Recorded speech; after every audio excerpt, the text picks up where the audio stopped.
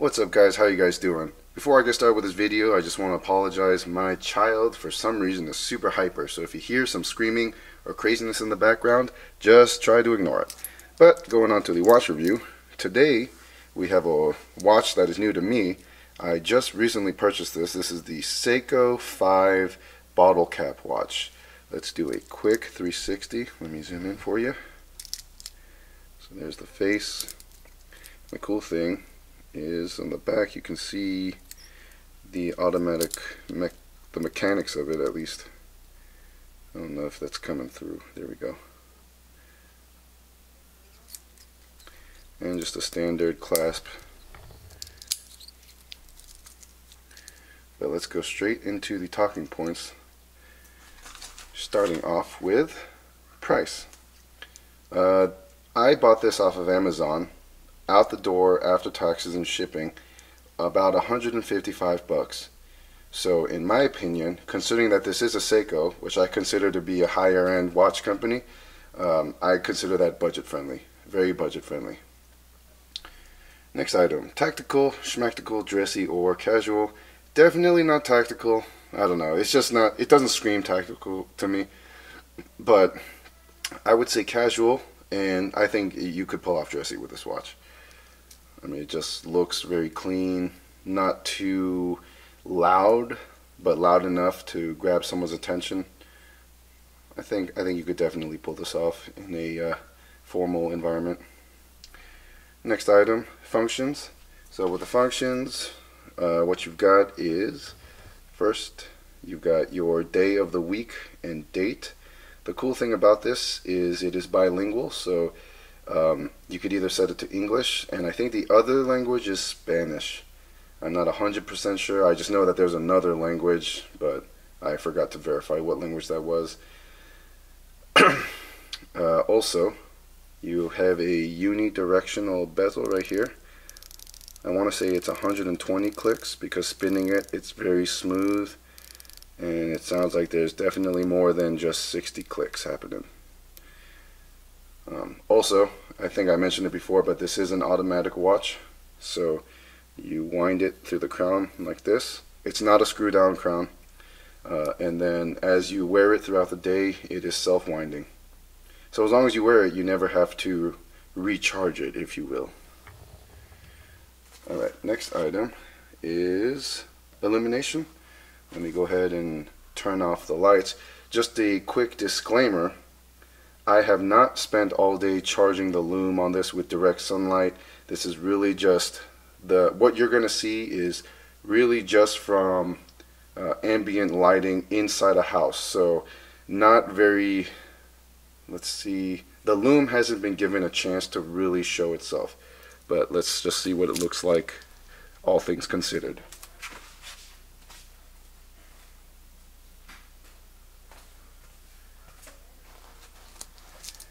See if I can get this in the camera. Alright, so you can see a fairly clear picture of the lume. I think all things considered, considering that this has not been directly charged and it's only been inside of a house with ambient lighting, that is fantastic. And it doesn't look that good through the viewfinder, but looking at it with my naked eye, it's perfectly acceptable. So fantastic job on the lume.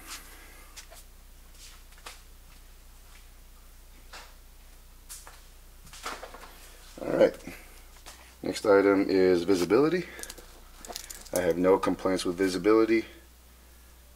It's pretty easy to see what time it is. I mean, you've got those nice pronounced sword hands, which I absolutely love, and they come to a very definitive point. And that's all I'm going to say about that. Next item, button and crown placement. So with the crown, you've got it slightly offset from the 3 o'clock position. And for me personally, I love that because it gives it like a pseudo dive watch look, and that's something that I've always very much liked. Granted, this is not a dive watch, but it looks like one, so I'm not a diver, so that's perfectly fine for me. Maybe not for you, but if you're that kind of guy that wants to have that look without paying the dive watch price, then this is the perfect solution to that situation. Next item is band quality and comfort. The biggest complaint that I saw from other reviewers on YouTube was the band. And it wasn't really that much of a complaint. They were just saying that it was cheap. For me, this is a perfectly acceptable band. Yes, I can agree that it is probably not the greatest watch band in the world, but I mean, it looks good. You can see on the side it's got a chrome finish and brushed steel finish on the main side. But it's light, it's comfortable, but still it doesn't feel flimsy at all. So for 150 bucks, this is exactly what I would expect for a watch band. It did come a little bit long, so I had to remove 2 links to make it fit my wrist comfortably, and I do have fairly thick wrists compared to the average person.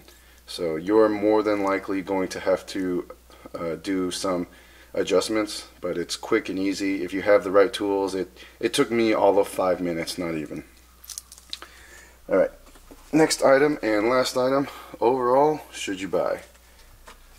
Alright, so companies like Seiko and Citizen, Movado, those are just the ones that can come out that I can think of right now. Those are companies that I consider, I guess, lower end corporate, but still very high end timepieces. So really, they're not like the watch for multimillionaires, but they're still very good quality, but also very expensive watches. So the fact that you can get a Seiko, an actual Seiko, for less than $200 is something that really makes me happy, because it gives the average Joe, someone like you and me, I'm assuming if you are an average Joe like I am, you know, it gives us an opportunity to enjoy watches from companies like that without having to break the bank. Other than that, my only main gripe is the fact that it is a wannabe watch. I think it wants to be like a dive watch, but it's really not. The cap is not a screw down cap, and really that's my only gripe with it.